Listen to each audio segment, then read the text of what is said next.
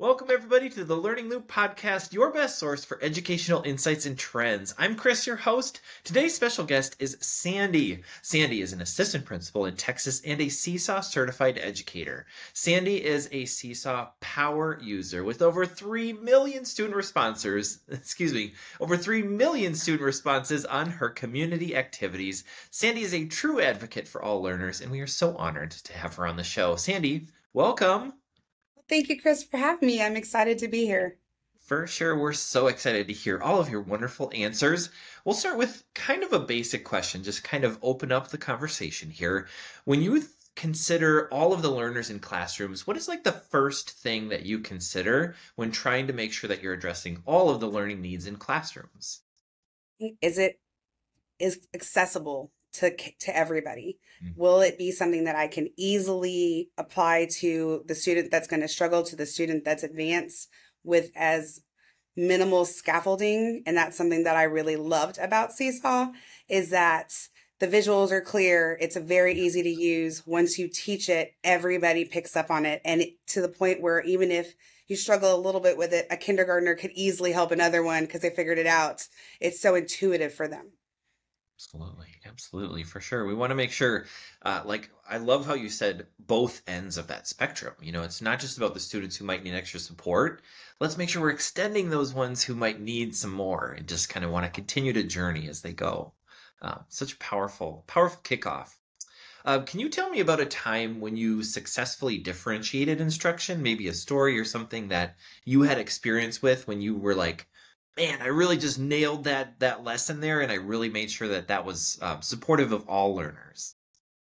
One of the things I really loved with Seesaw, and that kind of was pre-pandemic, was that I used it more as a portfolio so that parents could see what kids were doing at home or at school. What they were doing at school, at home.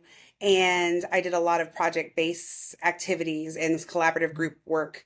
And what I feel throughout all the studies, and we only got better at it, was being able to share kind of our thought process. So for 5-year-olds, that's a hard thing to do, but to document and have everybody learn to take turns in a presentation.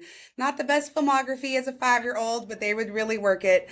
And being able to share, we decided we were going to work on a dinosaur, and we researched the 3 facts about a dinosaur. We built the dinosaur from this, and this is what we're going to share about a dinosaur. That was one example that I thought every learner could do that. And since it was something they were working with together in pairs, they were all successful, but they were able to document it with Seesaw and share that to their families. And it was beautiful to see. So even if the parents couldn't come see our dinosaur museum, they were able to see it at home. Absolutely. Just completing that learning loop that we talk about here at Seesaw. You know, the teacher hands something out, students complete it, and then families get to be a part of that learning as well. What a great example. When you were thinking about that specific activity or even other activities that relate to addressing all the needs, is there any specific strategies that you put into place that really helped you to be and have much more accessible content for learners?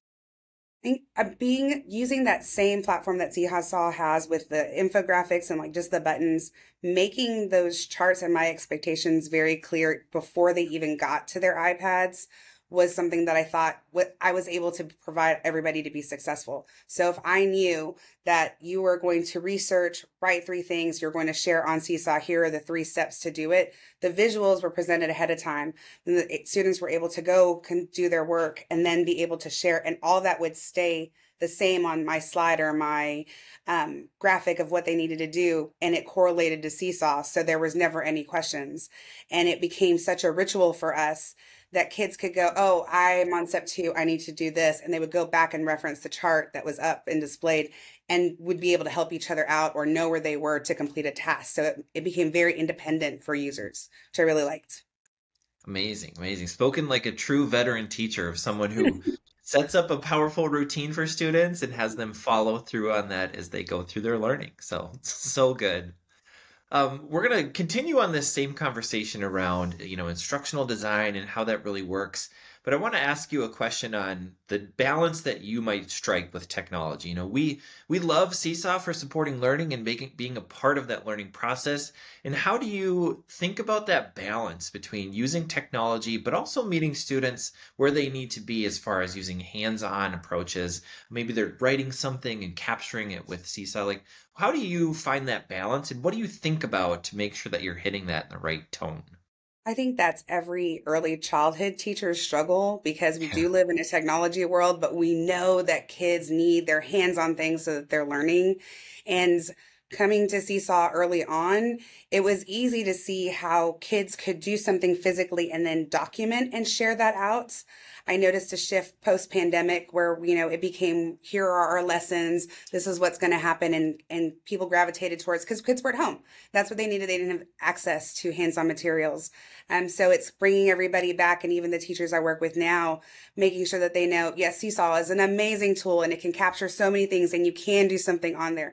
But what's the tangible part before we get onto the technology? Because that's what we're using to share home, Yeah. not necessarily a substitution for the learning in school.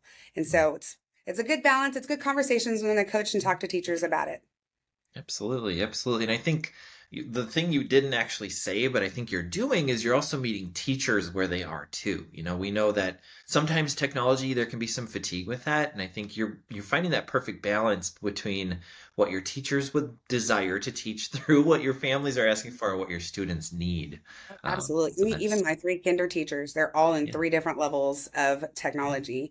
One is right on board and just jumps in and ready to go. And one was like, I never used Seesaw. I don't know much about it. I was like, I'm happy to come in. Let me start with a small group and model it for you and just show you its potential, and you use it as you can. And so just where they're at, like you said, is always really important for teachers too.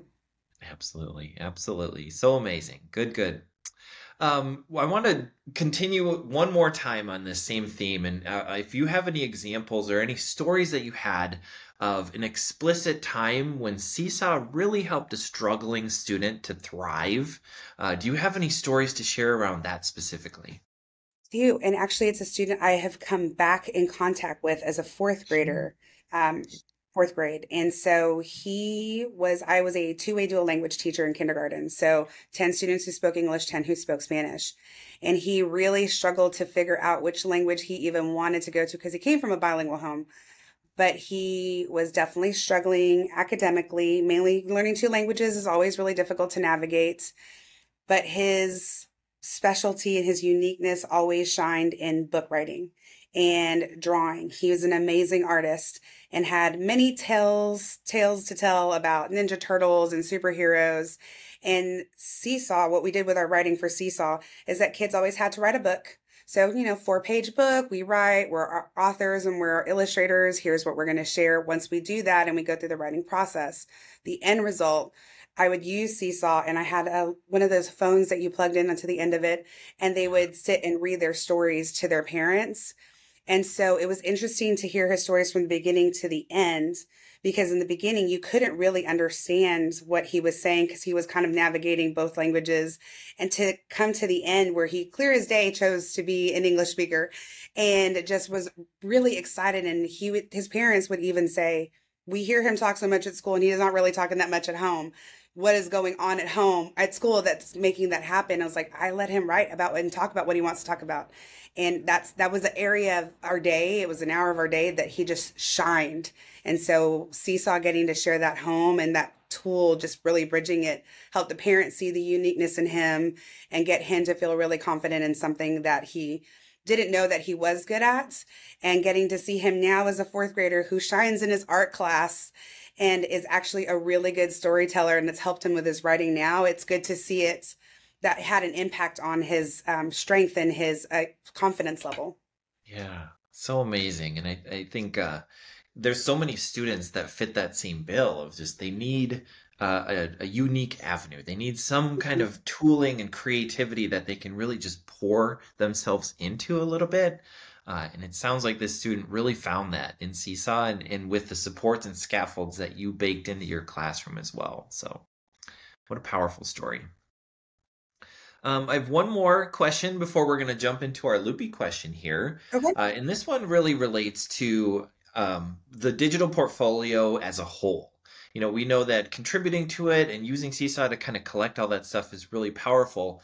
How did you use that in your classroom to really start to measure success, and use that to really make sure that all of our students, regardless of their level, are continuing to move forward? I think that's one of the things that I have loved that Seesaw has grown in that area. It was an amazing portfolio tool to begin with, just so that parents could see what kids were doing and so that kids could share with their parents what they were doing. So that was amazing. And in pre the assessment tools and all the amazing things Seesaw has now, I would really use the notes and just write, okay, in this picture, your child said that they built a robot and they were able to write out robot on this. Like, so I know that they know these letters. So I would put anecdotal notes to start to kind of build, here's what kids are doing through play, but it does mean something, so that I would be able to document it all instead of going through a lot of kind of testing for them. And then to see Seesaw come now with some really amazing assessment tools, so that that's also something that kids can just pick up and take. Pre the assessment tool, I would use like in kindergarten, like an alphabet chart. And once a month, the kids would sit with it, just tell me what you know, record it, and we move on. And that's how I documented it, so that I could just build that. And they just thought, I was like, oh, on Fridays, this is what we do. And they just were okay with it. It wasn't something intimidating, and it was personal because they got to sit with the phone and they just got to say the letters and the numbers. And that way parents could also see where my child was at in August versus December to, oh my God, it's March and they know almost all the alphabet. Like, this is huge. And it was so powerful for the parents to see that, and the kids to be able to go back, because they would go back and look at their stuff and see like, oh my God, I know so many more numbers, or, I can actually read a sentence now. So it was huge for them. And I loved that they felt so empowered in their learning because they could see it as well. And it was all kept in the cloud and Seesaw in the world, and it doesn't take 20 binders or 24 binders in your classroom. So that was always nice on the teacher end because it was all in one place. Absolutely, absolutely. Streamlining the teacher workflow too, because we know, as important as this is for students and be able to capture that and include families, at the end of the day, the teachers have to make sure that they can use it successfully and it's not taking up instructional minutes. So, Absolutely. wonderfully well said on how that really just helps to benefit a whole classroom from end to end, from starting with something to building that full digital portfolio and then eventually sharing that with students and families. We're going to jump into our loopy question here. This is a question we ask all of our guests. It's just a question that is a little bit of a fun factor here. Okay. So, if you had to pick any pet that you would have, what would you pick and why would you pick it? I would pick a, so I had a lot of classroom pets, but Sure. and I love pets in general, Yeah. but I if I was in the classroom still, I would pick a tarantula again. So I had a Chilean rose-haired tarantula, and her name was Rosie, and she was amazing. She lived for about 8 years. She was phenomenal. But kids were so fascinated by her, and just when it was time to feed her and watch her, and just kind of when she molted, there was so much going on. Yeah.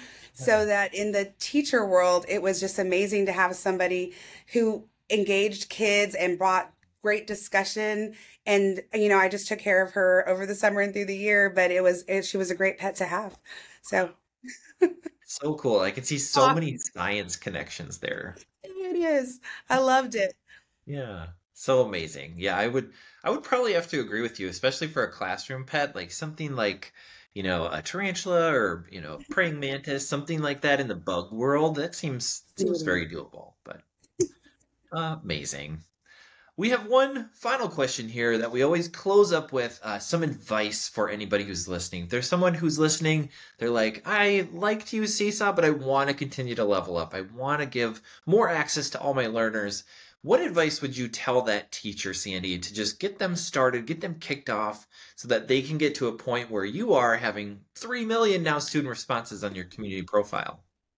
I think it would be the same advice I give anybody when it comes to technology. The only way to get better at it and fall in love with it is to find one thing and be really good at it. So then you get more successful at it. And you're like, I can try one more thing and I can try one more thing. And you just keep leveling up your technology world. But you got to build that confidence in one area so it's not overwhelming because technology can be super overwhelming for everybody and anybody some days.